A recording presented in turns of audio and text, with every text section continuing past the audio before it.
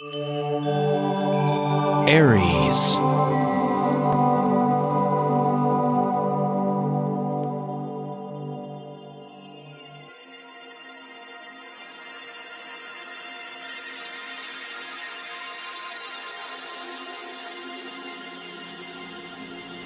Hello Aries, this is your June forecast for 2013, and this month we're looking at a totally different spectrum of your scope, and you're starting out here with a lot of communication coming to you this month, and I'm hoping that you're going to really take the possibilities that the universe is going to bestow upon you, because you can accomplish a whole lot this month by being busy and communicative and do whatever you need to do.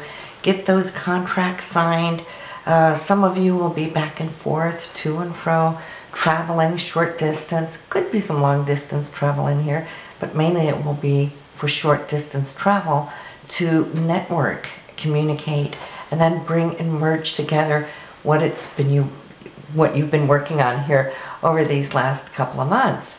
So when we go back here, say to April, you set out with a mission. You had a goal. You gathered your drive, so to speak, because in March you were contemplating a whole lot. You're weeding out and thinking, don't want to do this no more. I want to go for that, and then you were weighing all your options here in May. So now for June, it's all about getting it up and going. And I see you running with it too, so it's going to be great. Now, already in the beginning of the month, you're going to see Venus, your planet of love and desire, and also those things you value, which also will mean your money. It's going to move into your 4th house, okay? This is your roots, your family, your self-worth down at the bottom of your core, so to speak. Some of you will be putting money into real estate this month. Either buying, you could be selling, great time for that. Some of you might take up new leases or buy property, buy land somewhere. And you could probably get some really great bargains if you're looking for larger scale of ground and property. So, and whatever communications or signatures that you need for property or for lease, that should be coming in just in the beginning here of the month, that first week when Venus will conjoin here with Mercury. Great time to sign any kind of papers or contracts at that time. So then we're also looking at your drive. Okay, Mars, their 3rd house communication, and it's how you communicate. Some of you might find yourself a little Marsy this month, and only thing you need to be a little bit aware of is that you don't come across too abruptly, which Mars can do, but it's really great for driving your point and getting that out there, and that can be quite so essential for you. And it's also men around you. You might see that they may be a little bit more assertive this month, as you yourself will be as well. And then we have this new moon also, 3rd house. So what does that mean? That's exactly where you want to plant your intentions for this month, but also for the year to come. It's those seeds we've been talking about, those intention seeds. They can grow humongous.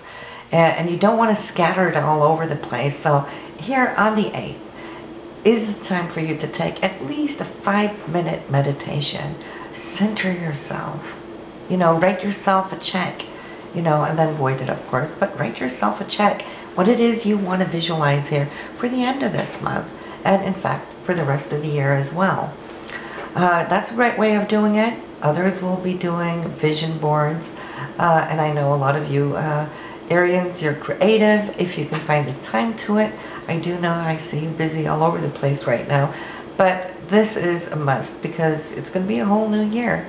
Until June of next year before you get this opportunity.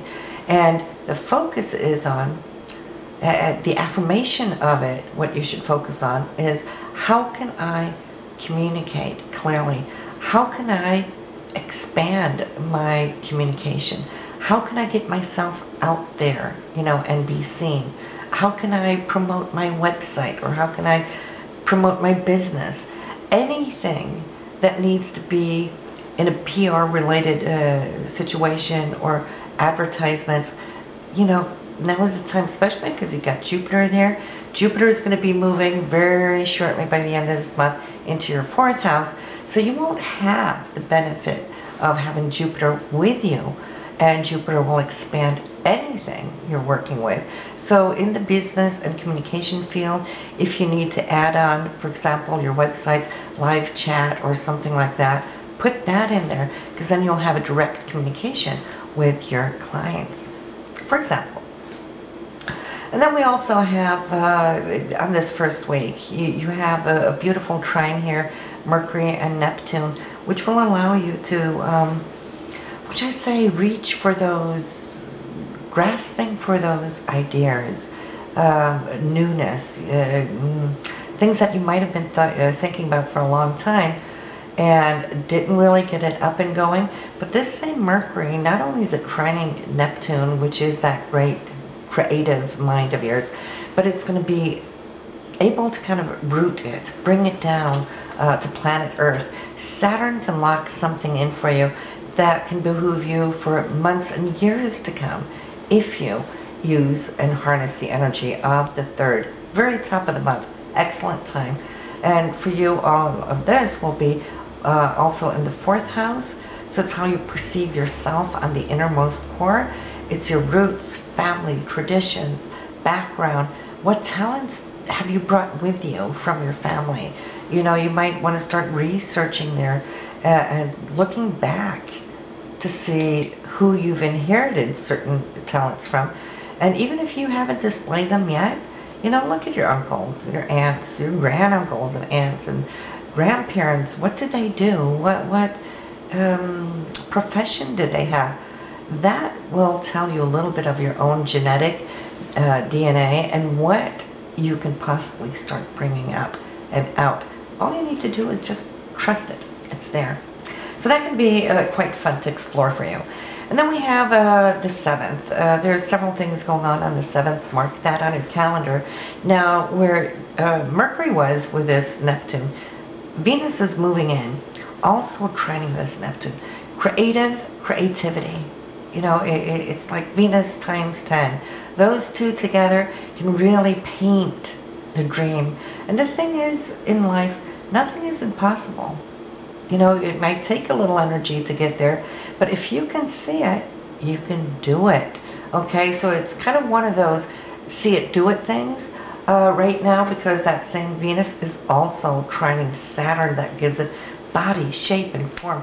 Brings it into this 3rd dimension to manifest its energy. So you might get the thought there the week before on the 3rd, around there, and now you can implement it. Don't wait a month. Don't wait 6 months. That idea, that genius idea of yours might already be gone with the wind long time ago. So yeah, already the following week, do something. I see you in some power talks there. Also on the 7th, so you might be reaching out to some experts that can help you implement whatever that may be. The only thing you need to look a little bit out for, if you're going to do any agreements on whatever this greater project is, make sure you read the fine print if there is a contract, because Mars right there is square Neptune, so you just want to make sure that everything's on the up and up and it doesn't get a little muddy there. Then we have the new moon on the 8th that we just spoke about, and the great thing about that is that it's coming in here kind of conjuncting also, no it's not, I'm sorry, it's squaring. The new moon will be squaring Uranus here on the 8th. So that will kind of jar your thoughts a little bit, or you might feel that you're a little bit on an overload where perhaps a lot of new thoughts are coming in all at once. It's like, who turned up that channel? You know, you got like 10 channels going on all at once. So make sure you have a notepad. You can't really visit each of those ideas, you know, for a long time, since you're being replaced, new ones all the time. Just write them down and then come back to them in a few days. So the 11th, 12th, and 14th, yes, Venus is going to have a little talk there with Pluto. Some intensity on that day, for better or worse. but it could be about money issues, it could be a love issue, romantically, could be things that are a little bit unsquare with each other there. So you might be butting heads and needing to have a talk of whatever it is you like or don't like, and make that aware to your partner. But just make sure that you kind of kiss and make up, you know, so it doesn't linger. That Pluto, you know, can be a little explosive. But Venus isn't too happy, you know, it's squaring Uranus, and it's opposing Pluto, and so something there is not sitting well. It might be jarring you, you know, so get in touch, go deep, you know, feel those feelings and embrace them. And I think from what I see, it has something to do with the past, as if you're looking at a pattern or recurring pattern, and where you're kind of saying, enough is enough, you know, been there, done that, I'm not doing this no more. You know, that's the internal talk, the chatter that you're having. And that's okay. That is good. We want to cleanse anything that we can cleanse. Always a good thing for later on. And then right behind it, Mars is really speeding up, but taking some leaps of faith and doing the dance with Uranus, which is going to bring some unexpected surprises. It could be support coming from a person or a group, wherever that falls into your house, which would be between the 1st and the 3rd house. So communication, you know, it's that network house in the 3rd. It could also be meeting somebody who's traveling through, or maybe you're going to be out traveling. And we're talking about communication, how important it is this month. So this would be a glorious day. In fact, all these 3 days, 17th, 19th, and the 20th, to get your message out there. If you're, you know, doing any kind of broadcasting, radio, TV, or advertisement, this would be the time. Mars is right behind you, and the Sun and Jupiter is just opening up and giving the best results. Jupiter will come across very charming, very charismatic, and it will come across genuine to the people you're talking to, especially because this is your 3rd house, and Jupiter loves to, what should I say, expand the scene, okay? The platform that you're on, and it can go wide and far-reaching. So wrapping that up, probably around there, the 20th, Mercury and Venus together, the feedback you're already getting from whoever was working with you on this, they're feeling also that this has gone really well. If you're writing, if you're doing any scripts, books, blogs, magazine, articles, whatever that may be, fantastic time here, very inspired time at the beginning of the month, and also this week here around 17th throughout the 20th, and then the Sun ingresses into your Cancer, sign of Cancer, allowing you now to kind of take that deep breath, okay, from this running around, and to start nurturing yourself, nurturing the family. You know, they've been sacrificing this month because you've been out and about. You know, so the family's needing you, you're needing them. And Jupiter is going to follow right behind it on the 25th. So it's going to be leaving your 3rd house for communication and travel, which it's been there this whole last year from summer of 2012. So, you know, that has been an important time for you, where I see how your mind has been studying a lot.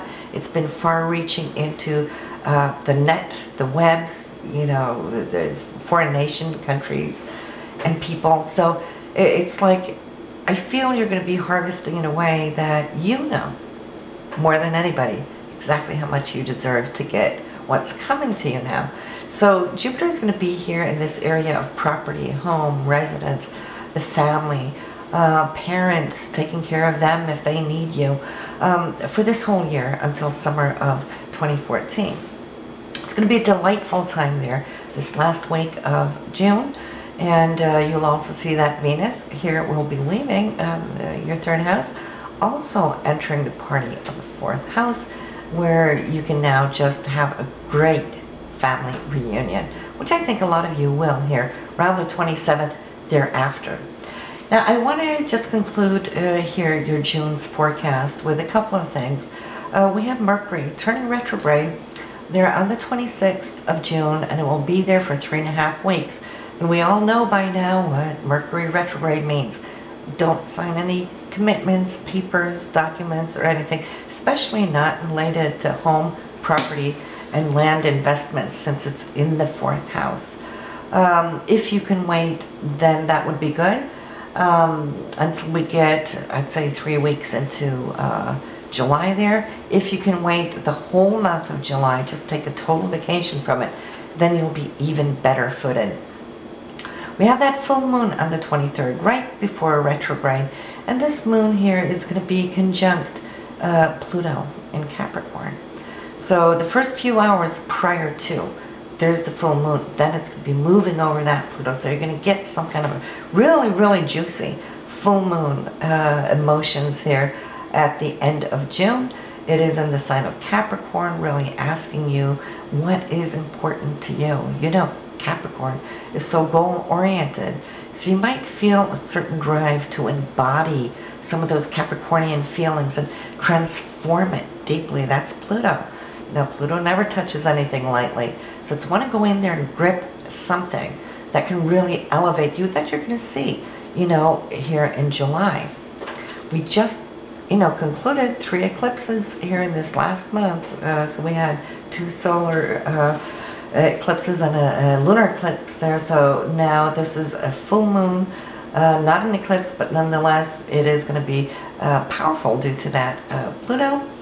And we have a little kite formation taking place there, which, just imagine a kite, okay? So you've got some planets here on top, which is Sun, Jupiter. On the sides of it, you're going to have Neptune and Saturn supporting it in a very good aspect. Down at the bottom, you know, where all those little ribbons hang, that's where that full moon Pluto is going to sit. So for me, normally I don't go into too much details of it, but I kind of like to show you a little bit what that can do, because that full moon is going to be opposing up here Sun and Jupiter. Sun and Jupiter wants to expand, and the moon is sitting here as an anchor, okay, down at the bottom here, and it's asking, what do I want to rid myself of? Or what do I want to transform? What do I bring into new life so this Jupiter and Sun can really, you know, have a good opening? And it's supported, see, on both ends, 6 tiles on the top, trines at the bottom. Both of those are significant good transits. They are grounding it, anchoring it in, anchoring the dream. Saturn is karma. So you know what? It's a little bit of a special full moon we're having here in June. So I wish you the best. You know, listen to your to your moon sign and your rising sign, Aries, and listen to your partner too. It will just give a little bit more of that fuller information of what's going on with you. Bye for now.